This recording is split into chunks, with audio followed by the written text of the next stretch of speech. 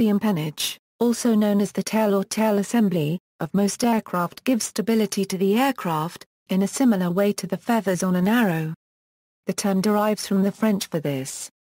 Most aircraft feature an empennage incorporating vertical and horizontal stabilizing surfaces which stabilize the flight dynamics of yaw and pitch, as well as housing control surfaces. In spite of effective control surfaces, many early aircraft that lacked a stabilizing empennage were virtually unflyable. Even so-called tailless aircraft usually have a tail fin. Heavier-than-air aircraft without any kind of empennage are rare. Structurally, the empennage consists of the entire tail assembly, including the fin, the tail plane and the part of the fuselage to which these are attached. On an airliner this would be all the flying and control surfaces behind the rear pressure bulkhead. The front, usually fixed section of the tail plane is called the tail plane or horizontal stabilizer and is used to provide pitch stability. The rear section is called the elevator and is usually hinged to the horizontal stabilizer.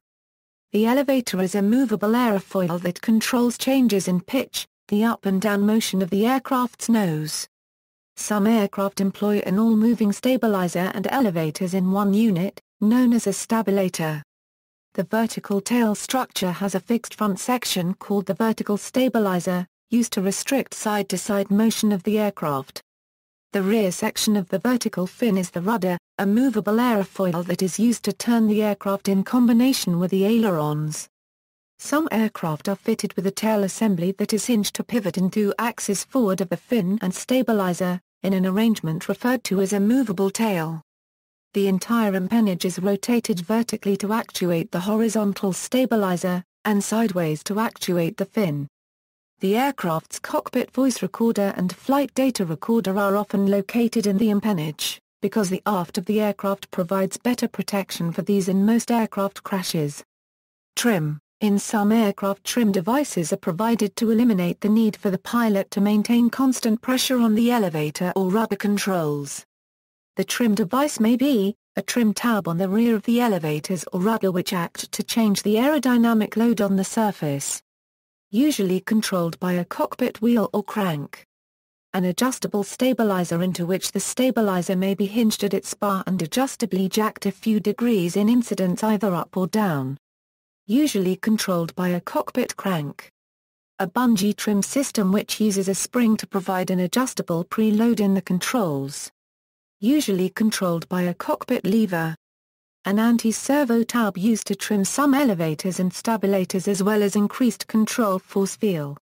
Usually controlled by a cockpit wheel or crank. A servo tab used to move the main control surface, as well as act as a trim tab. Usually controlled by a cockpit wheel or crank.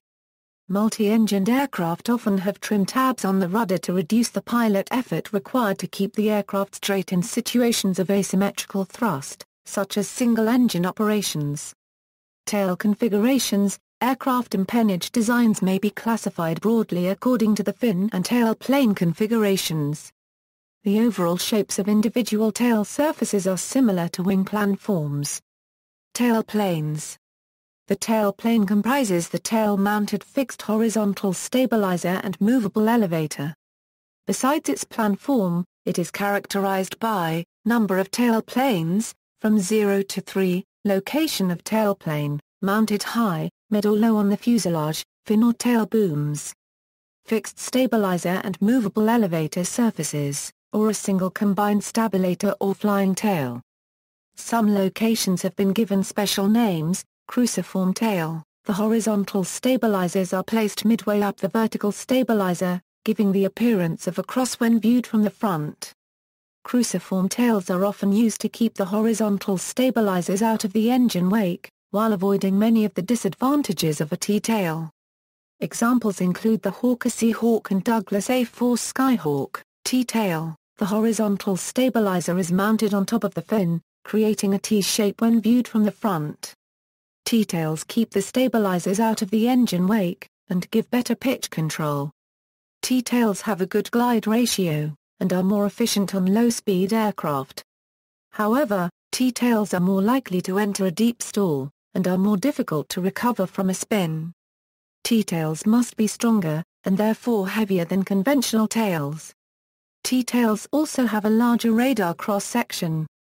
Examples include the Gloucester Javelin, Boeing 727 and McDonnell Douglas DC-9.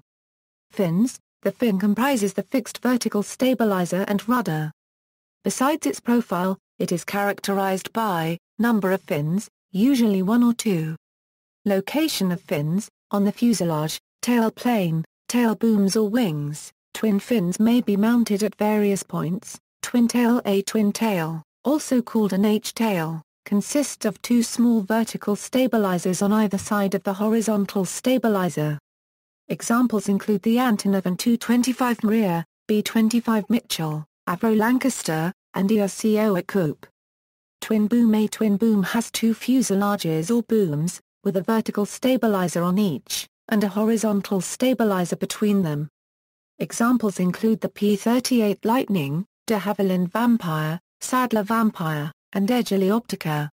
Wing-mounted mudwingers on the F-7U Cutlass or on the wingtips as on the Handley Page Manx and Rattan Long EZ. Unusual fin configurations include, no fin, as on the McDonnell Douglas 1036. This configuration is sometimes incorrectly referred to as tailless.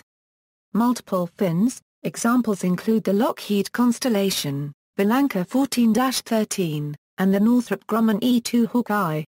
Ventral fin, underneath the fuselage. Often used in addition to a conventional fin as on the V and X tails, an alternative to the fin and tail plane approach is provided by the V-tail and X-tail designs. Here, the tail surfaces are set at diagonal angles, with each surface contributing to both pitch and yaw.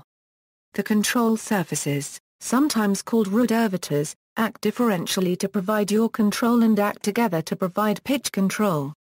V-tail. A V-tail can be lighter than a conventional tail in some situations and produce less drag, as on the Fugger Magister trainer, Northrop Grumman RQ-4 Global Hawker PV and X-37 spacecraft.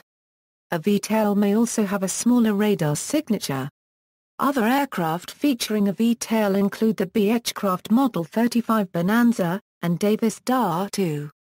A slight modification to the V-tail can be found on the YX and Monit Moni called a Y-tail.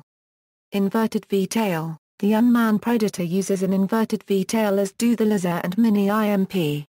X-tail. The Lockheed XFV and Convair XFY Pogo both featured X-tails, which were reinforced and fitted with a wheel on each surface so that the craft could sit on its tail and take off and land vertically. Pelican. The Pelican tail is an all-flying variation on the V-tail. It was proposed for the Boeing X-32 but abandoned, and has not yet been used on any aircraft. The design is claimed to have the advantages of greater pitch control and a smaller radar signature. Box kite tails. Some of the earliest aircraft combined horizontal and vertical stabilizers in a box kite design, such as the 1910 Bristol Boxkite. Tailless. A tailless aircraft traditionally has all its horizontal control surfaces on its main wing surface. It has no horizontal stabilizer, either tail plane or canard foreplane. A tailless type usually still has a vertical stabilizing fin and control surface. However, NASA adopted the tailless description for the novel X-36 research aircraft which has a canard foreplane but no vertical fin. The most successful tailless configuration has been the tailless Delta, especially for combat aircraft. See also, fuselage, trijet, S-duct, references.